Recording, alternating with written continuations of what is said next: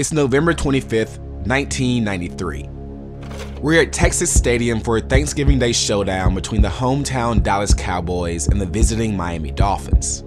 Dallas controls the game with a 1-point lead, but Miami's lining up for a field goal in the final seconds. A booming kick could give the Dolphins a chance to gobble up a statement win against the defending Super Bowl champions. Before we witness what comes next, there is so much to unpack. To do that, we need to rewind. Wait a second. I did say we're in Texas, right? I know it's November, but by the look of this snow-covered field, you would think we were in Buffalo. On this particular Turkey Day, I highly doubt either team is thankful for this weather. Dating back to 1966, the Cowboys have been a staple for the league's yearly Thanksgiving showcase. They earned their spot after TV networks recognized fans wanted to stuff their faces with a side of even more football. The Lions already held down the spot since 1934, but when the NFL came calling with a chance for another team to play, Dallas stepped up.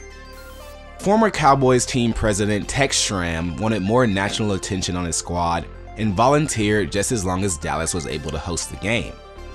It turned out to be an immediate hit. Other team owners peeped the advantages that Dallas received from the yearly matchup and wanted in on the action, but other teams couldn't replicate the same type of attention. The Cowboys' favorable timetable was something that Dolphins head coach Don Shula acknowledged coming into this year's matchup. Hell, even Dallas head coach Jimmy Johnson admitted his team had a leg up.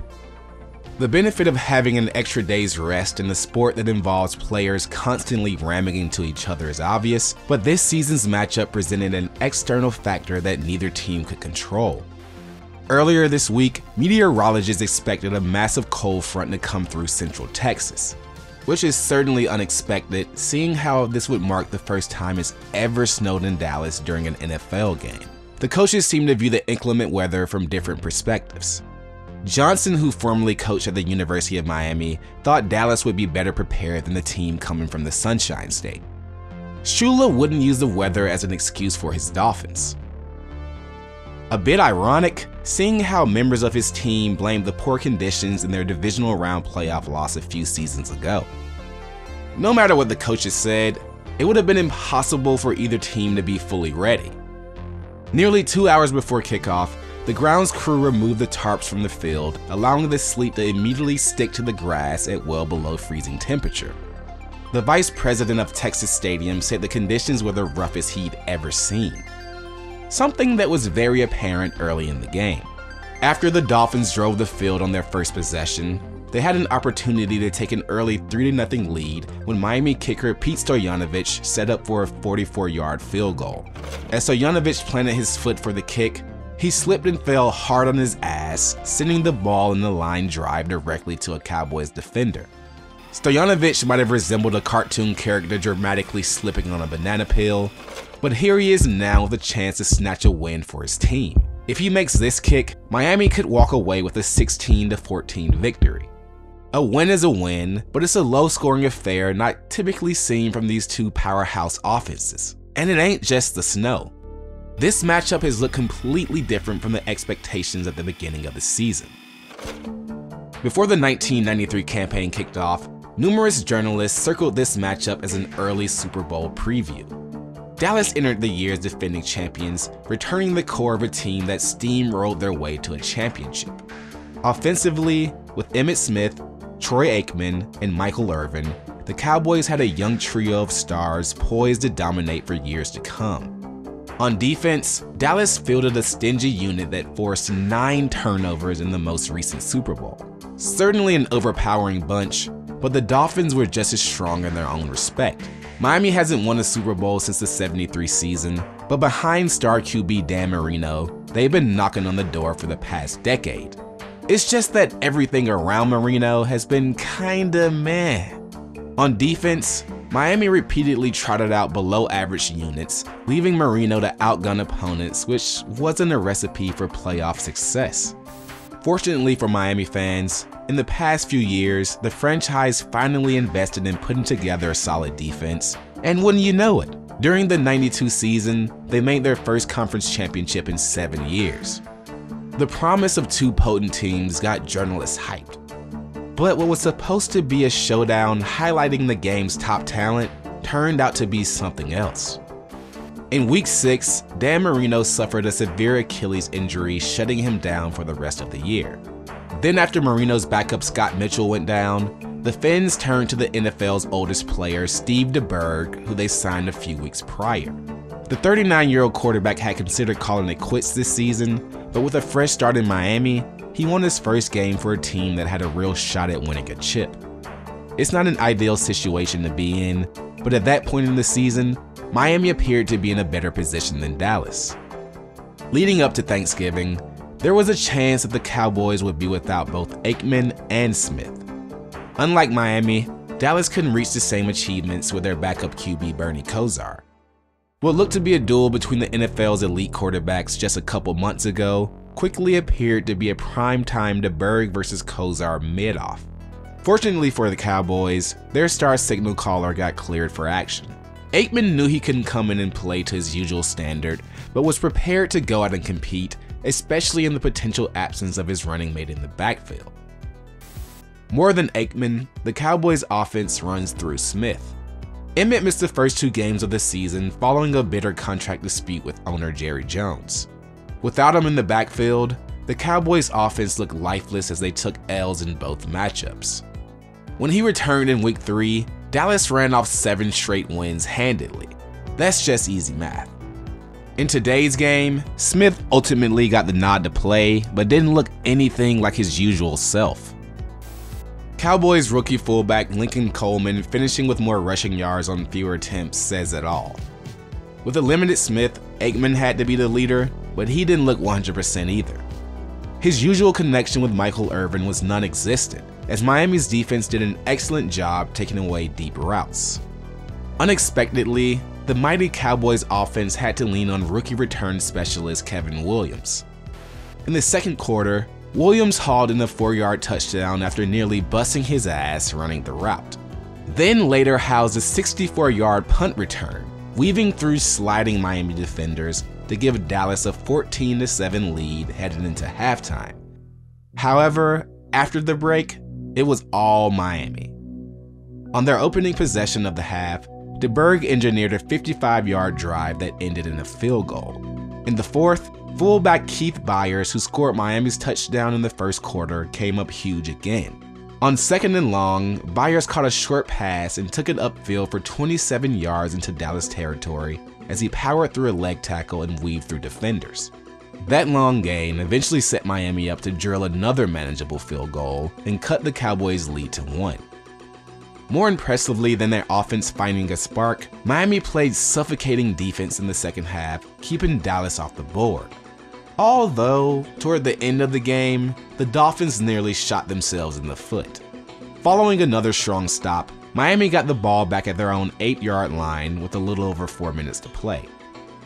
Down 1, a field goal would have given the Dolphins a lead, but rookie running back Terry Kirby got drilled and coughed up the ball where Dallas recovered it in Miami's territory.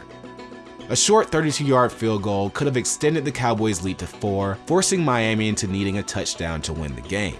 Except, after clearing the snow and giving him a nice spot to strike the ball, Dallas kicker Eddie Murray shanked the field goal wide right. Miami took over deep in their own territory with a touch over 2 minutes remaining and 1 timeout. And old man DeBerg went to work. He diced up the Dallas defense, completing over 70% of his passes, including a pivotal 3rd down conversion to none other than Keith Byers, where he scooted past Dallas defenders to get out of bounds and put Miami in field goal range. After falling on his behind in the first attempt, Stoyanovich was spotted on the sideline changing cleats for better traction, and since the switch, he's been money. In his first 4 seasons with the Dolphins, Stoyanovich has proven to be clutch, knocking in multiple late-game kicks, including an overtime game winner last season against the New England Patriots in frigid temperatures. Crucial moments in trash weather are nothing new to him. Which brings us here. After making a fool of himself earlier, Stoyanovich has a chance to be a hero. Dallas desperately needs him to miss this kick or somehow come up with a turnover. If there is anyone on this Cowboys defense that has a chance of jumping up and blocking this kick, It's this guy right here, Leon Lett. With all eyes on this game during the holidays, Lett is searching for his own heroic moment. The Cowboys drafted defensive tackle Leon Lett in the 7th round back in 1991. While he missed the first half of his rookie year, in his second season, Lett blossomed into a force in the Cowboys' front, finishing the '92 season atop several defensive categories. He especially had a knack for deflecting passes at the line. In the postseason that year, Lett also had a huge impact, forcing several turnovers throughout the Cowboys' championship run. However, while Lett shined within Dallas circles, nationally, he was more known for a specific blunder. During the Cowboys' Super Bowl rout over the Bills, Lett recovered a fourth-quarter fumble and during the return, famously celebrated too soon, getting stripped before reaching the goal line. Luckily, Dallas had essentially sealed up the win, and after the game, Lett could try to laugh it off, but the slip-up kinda defined him. This season, Lett looked to improve on his breakout year, but fractured his right ankle in the third game that kept him out for 5 weeks. When he returned in Week 11, Lett got right back to showing his star power with his known ability to swat passes. He's been quiet in this matchup against the Dolphins, but there's no greater moment than right now to redeem himself nationally by jumping up and getting one of his large paws on the ball to seal the win for his team. This matchup looks far different from the star-studded Super Bowl preview that journalists expected at the top of the season, but as it comes down to the final seconds on the snow-covered field, this Thanksgiving battle surely has the potential to be one of the league's most unforgettable holiday matchups. If Miami walks away with a road win against the defending champions, it'll instill even more confidence in the team, proving the sky is the limit without their leader behind center. For Dallas, if they get a stop, it'll be an ugly victory, but one that proves they're still in the upper echelon of the league. It all comes down to this kick. Welcome to a moment in history. Doug Peterson to hold. Block. The Cowboys will win. Wait a minute. Yo, what? Let's get that TV turned back on. Leon, buddy.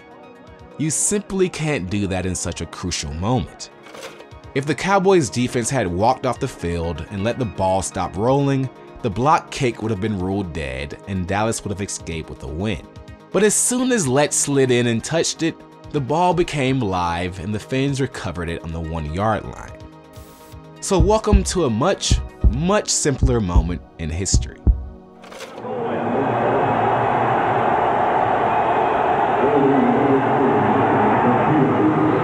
The Dolphins pull it out.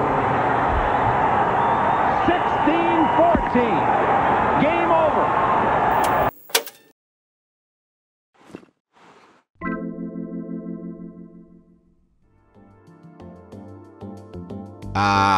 Poor Leon. I'm sure Thanksgiving has never been the same for him.